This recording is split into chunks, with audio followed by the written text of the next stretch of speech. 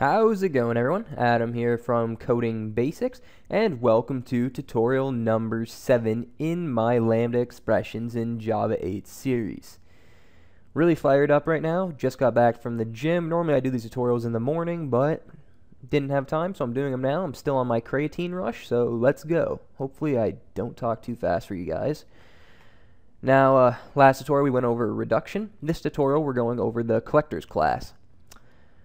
So, the collectors class is part of the stream package, and to import it, I guess let's do that first. So, to import the collectors class, we're going to do import java.util.stream.collectors. It's not collector, it's collectors, so an S on the end. There we go. Now we have this imported. So, before I started the video, I quickly made these two lists. One is called letters, one is called names, and both will come into play. Now the collectors class is used inside the stream.collect method. So we're going to pretty much anything we do with our collectors class is going to happen inside here. Now, just want to point out what I am about to teach you. It's not what you're limited to do, doing. There are a ton more methods. I'm just going to cover some important stuff. But if you go to the Java 8 API, you can see all the different methods that you can use. There is a bunch of them. I'm just going to cover, well, two that I think are important, and then I'll touch a little bit on a couple similar ones. So, let's get started. Now, as usual, first I'm going to give you an example of how we would have had to do something like this in Java 7. So, for the first example, we are going to concatenate all the letters we have in this array list. So, what we would have to do in Java 7, first, we would make a string, call it concat, maybe, and just set it as a blank string. It can't be null, it would have to be a blank string, and then a for loop. So for string L for letter in our letters list. Alright, now inside this for loop, what we would do is concat plus equals L. And that would be our concatenation. And then, just to show you the result, system.out.println, ln for short, and then in here we would put concat. So just quickly, I'm going to run this just to show you, and there you go. I don't think I mentioned this, but the letters are the letters A through F. So A, B, C, D, E, F. Now, a lot easier to do this with Lambda expressions or streaming it. This one's not really a Lambda expression, but it's something you can put on the end of a stream. I guess I didn't really specify that. This is not, like, we're not going to be passing a Lambda expression in, but it's something that's going to be useful to put on the end of a stream, maybe one that used Lambda expressions. So, just to clarify that. Now we're going to create a string, call it concat2, and as our Java 8 example, we are going to stream our list of letters, and then if we wanted to, we could map, or we could filter and pass in a Lambda expression, but I'm not going to. I've already showed you guys how to do that. I'm just going to skip right to the collectors class. So like I said, we're going to pass everything into our stream.collect method. And here is where it's going to go down. So what we're going to do, collectors dot joining, and there we go. Joining is the method, and it will concatenate all the letters, well, strings in the stream together. And then the exact same thing. I'm going to print this out when we're done.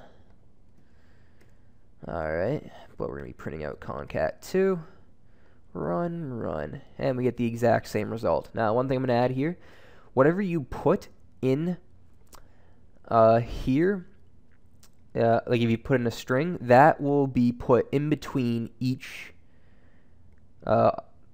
string being concatenated together. So if we put a comma in here, well, then there will be a comma separating each letter. So there you go.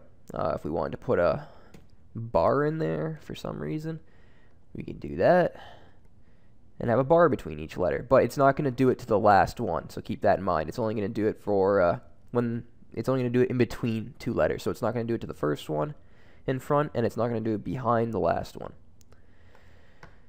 So that's what I want to talk about concatenating strings. Like I said, we could filter our stream, we could map our stream if we wanted to. This is not a Lambda expression, but I'm including it in this series because it's something we can put on the end of one of our streams that uses Lambda expressions.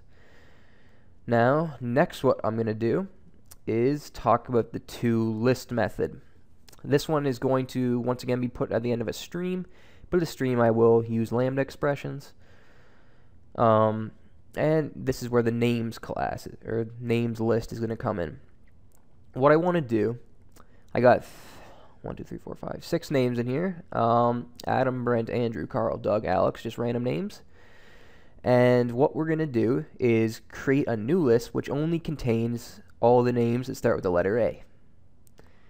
So let's do that.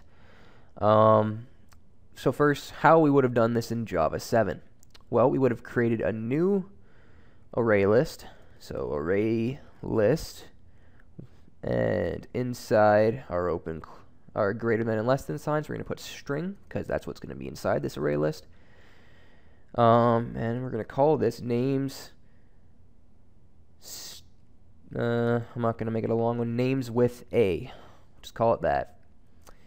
And we're going to set this equal to new array list string, open close brackets, semicolon. Now we're going to once again do a for loop. So for string n for name in names, well, then all we're going to do is names with a dot add, oh wait a minute, I'm skipping a step. Don't delete that yet. I just forgot to do an if statement. So if n dot starts with a, then we are going to add it to our list. So add n. Alright, that's what's going to happen. And I will print out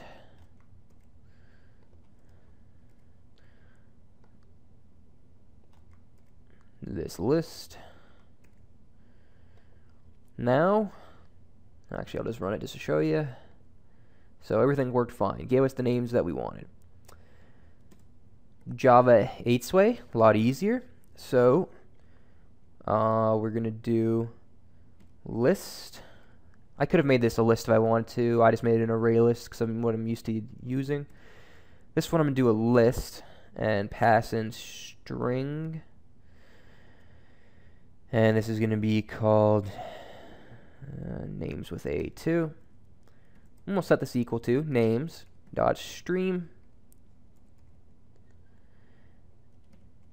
dot filter. Already talked about this one, and we're just going to filter for each x dot starts with A, and we're going to finish this all off using our collectors class. And what the collectors class is going to do here is convert this stream into a list containing all of the elements left in the stream. And so we're going to do collectors dot to list, and that's going to give us what we want. Oops, I forgot to print it out at the end just to show you everything went according to plan.